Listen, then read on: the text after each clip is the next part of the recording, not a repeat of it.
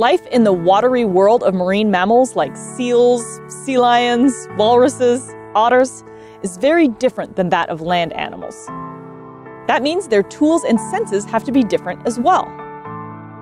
Previously, we learned that otters are red-green colorblind.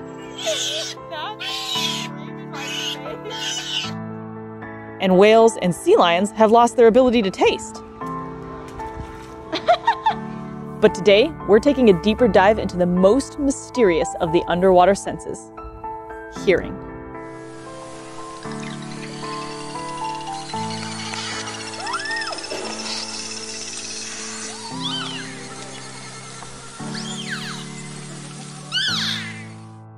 First, let's talk a little bit about sound.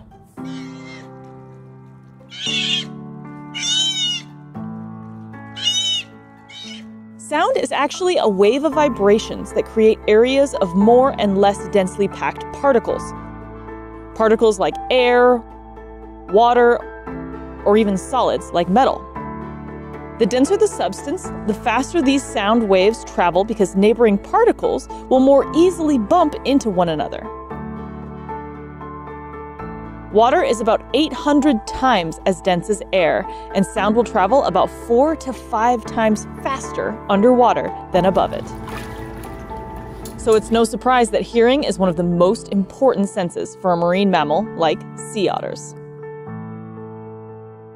However, the sensory biology of sea otters is poorly understood. There hasn't really been a lot of research into the topic. But researchers at the Long Marine Laboratory based in UC Santa Cruz are working to change that. They recently published a study, and you can find that link in the descriptions below, that measured the range at which sea otters can hear both above and below the surface of the water. I'll talk about what they found and why it's so important to sea otter conservation here in a minute, but first, I want to talk about how they did it. If you're a fan of this channel, then you probably remember how a few months ago I trained Joey the sea otter how to spin. I think he can only spin to the left. You're probably also familiar with a few other behaviors that the sea otters have, like cat-mice clapping or snoot booping. Boop. The snoot boops, while adorable, actually do serve a higher purpose. In the field, it's something known as targeting. We typically train all of our animals to do some form of targeting, whether that's on an object like a target pole, our hands, or even some type of research equipment. Jessica, target. They typically need to hold this target until given some sort of cue that tells them that they did a good job. Thank you. And that's essentially what the scientists at UC Santa Cruz did with sea otters. They trained a sea otter named Charlie to participate in a hearing test. They trained Charlie to swim down and target on an underwater hearing station. Charlie was to stay there until he heard a sound. Now, if he got it right, he got an awesome fishy reward. Just like Joey when he learned how to spin. Good boy! Did it! Yes! And by adjusting the volume and the pitch of the sound that they were playing for Charlie, these researchers were able to figure out just how sensitive the coffee bean ears of sea otters really are. They found that sea otters can hear a range of 0.125 to 32 kilohertz. In comparison, the hearing range of a human is generally 0.02 to 20 kilohertz. That means that humans can hear lower frequencies or deeper sounds than sea otters, but sea otters are much more sensitive to higher frequencies. The same is actually true for pinnipeds like seals, sea lions, and walruses. Researchers believe that underwater, a California sea lion can hear sounds in the range of 1 to 40 kilohertz. So again, they are much more sensitive to the higher frequencies than humans are, even though they generally vocalize between 1 and 4 kilohertz.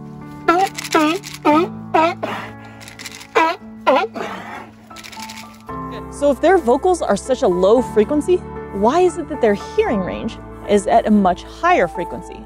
And the answer might have to do with the vocalizations of their top predator, killer whales. The frequency of killer whale whistles ranges from about 0.5 to 40 kilohertz, almost the exact range of a pinniped's hearing.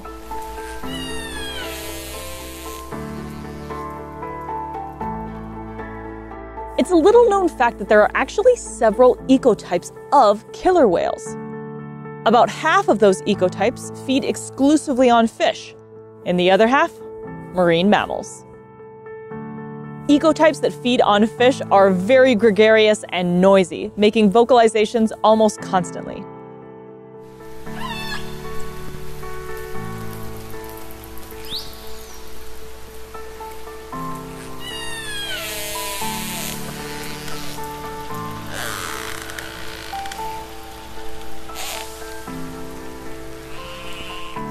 But those that feed on marine mammals like seals and sea lions very rarely vocalize. And that's because they don't want their prey to hear them coming. Speaking of whales and dolphins, let's talk a little bit about how they hear. If you look closely at this beluga whale, you can see that there is an ear right behind his eye. That is, however, vestigial, which means that it's just a visible evidence of something that is no longer present. That's because the ears of whales and dolphins are no longer functional. Their ear canals are narrow and plugged with a very dense wax. And the ear canals no longer even attach to the eardrum. So if they don't have functional ears, can they still hear? The answer is obviously yes. They have exceptional hearing. They can hear frequencies as high as 150 kilohertz. But how? Well, they actually hear through their lower jaw. If you look at the skull of a dolphin, the lower jawbone has a cavity that runs all the way up to the middle ear. This cavity is filled with a fatty substance that's a perfect conduit for sound. But why is any of this important? Why was the sea otter research even worth doing? The answer is pollution. Typically, when we think about pollution, we think about things like oil, plastic, garbage.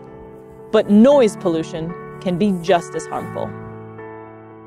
Human-generated sound from drilling, dredging, boating, and seismic exploration, these can create noises that interfere with their ability to respond to danger and communicate. Noise can alter their behavior, and at high levels can even permanently damage their ears.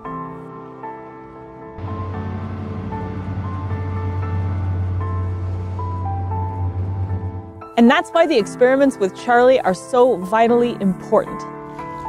That data is being used to effectively manage the sound pollution in sea otter habitats.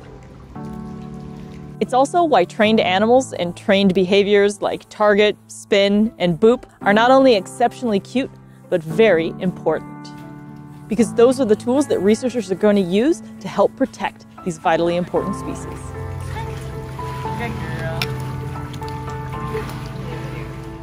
Well, that's it for the 5 traditional senses, but what about the non-traditional ones? Like a shark's ability to detect electrical currents underwater, or echolocation?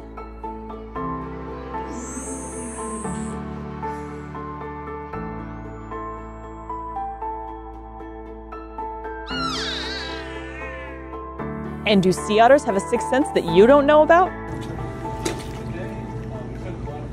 Find out in next week's Deeper Dive. Cheers.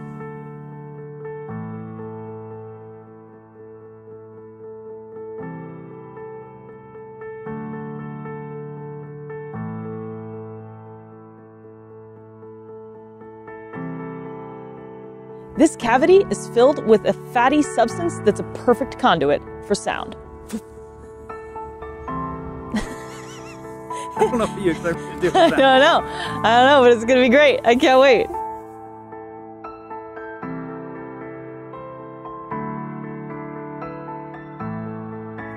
That seagull just dropped a clam and cracked it open. Did you hear that? I did hear it. He's gonna do it again. So film it. He drops it. Wow. I'm used to seagulls being stupid. It's pretty clever.